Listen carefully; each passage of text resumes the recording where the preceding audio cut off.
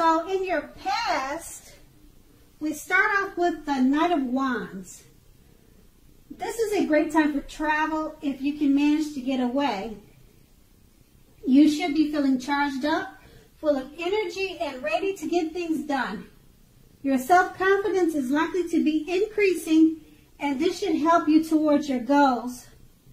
The Knights are often message bearers, and in the Wand suit, the messages are likely to be positive and related to work or career.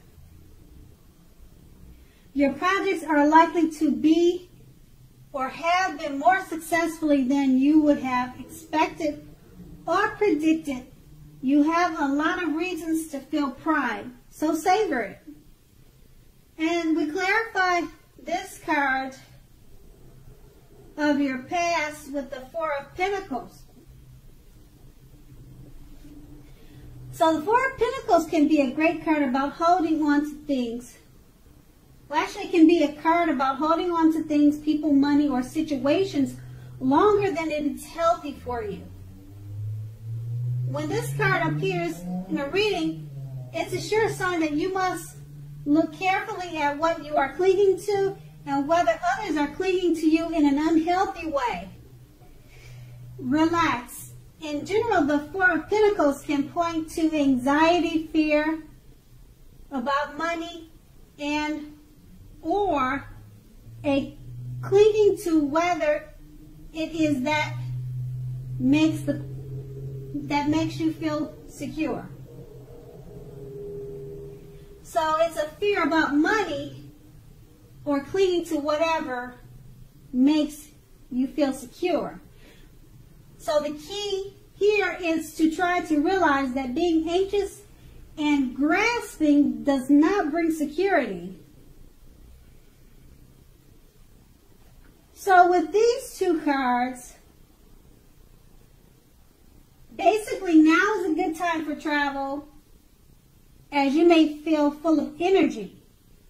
Try to take a relaxing trip that would help relieve anxiety and fears about money, people, and situations. And once again, that was your past. So now let's move on to the present. In the present, we have a High Priestess. The High Priestess is a very spiritual card, often with sexual overtones. It can mean that you are in a phase where you are going to be much more physically attractive to others. The High Priestess is tied to the moon, to femininity, and to inspiration. This is a time to rely on your intuition and your inner knowledge, rather than your conscious mind or intellect. It is also important that you pay attention to your dreams right now. Keeping a dream diary or a journal would be a good idea. And we clarify the High Priestess card with the Seven of Cups. Now, the Seven of Cups is a card about choices. It often indicates confusion and can even also point to disorganization and too much going on. In general, this card points to a need to narrow your focus. When it appears, you are probably trying to do too much and doing most of it not very well. Choose just a few of things that are on your plate and work through these items one by one carefully. You may be feeling overwhelmed, so remember that you can control, at least in some areas, how much you are trying to take on. So with these two cards, once again, since people may be drawn to you and find you much more attractive now, you may have a hard time dealing with all the attention You may be overwhelmed, but just remember to enjoy it. Next, let's move on to the challenge. The challenge is the Eight of Swords.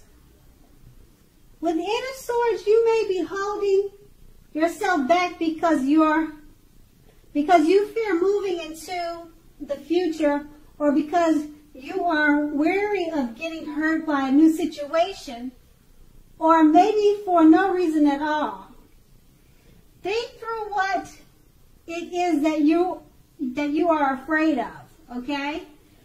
The truth of the situations are probably much less frightening than your mind is making it out to be. And we clarify this card by the Knight of Pentacles, which points to messages, often with regard to money and finances. You are likely to finally receive news that you've been waiting on, and this news is likely to be good. The Knight is a very practical card. The Knight tells us to pay attention to the mundane and normal parts of our lives. A wise man once said, take care of the little things and the big things will fall into place. So the Knight of Pentacles asks you to look at how you are handling your affairs and is a grounding influence. So with the two of these cards, you may feel like holding yourself back because you fear moving into the future. But no worries. Don't worry. You're likely to receive good news you've been waiting on. So just continue to move forward. And then we have the outcome, which is the Hermit card.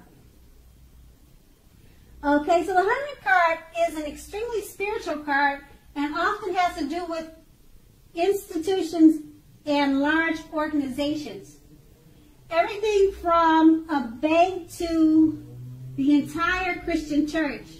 Just like with the Strength card, you may even more so be in the frame of mind that you need some time alone. Don't be afraid to take it, even if it's just a 5-minute walk around the house so that you can clear your head. This is also very much a card about trying very hard to do the right thing.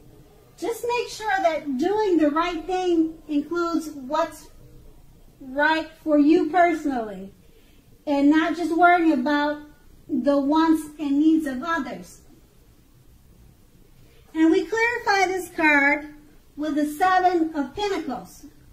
Now the Seven of Pentacles is very often a card about returns on investments.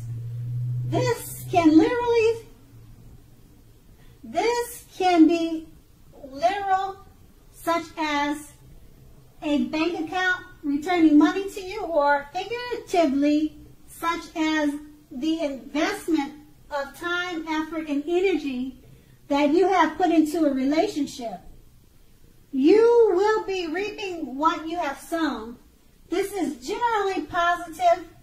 In general, you should be feeling more secure than you have in a while. Things will be moving along well, and you'll be feeling hopeful about the future with a great cause. You may have to decide whether to put your energy into things, people, and situations that you already are involved with, or whether to spend your energy trying to bring more into your life. So choose wisely. So basically with these two cards, don't be afraid to take alone time if you feel you need to do so. Because before you know it, things, people, situations hopefully will be all going well. Okay, Sagittarius, thank you so much for watching, and I hope it's a great month for you.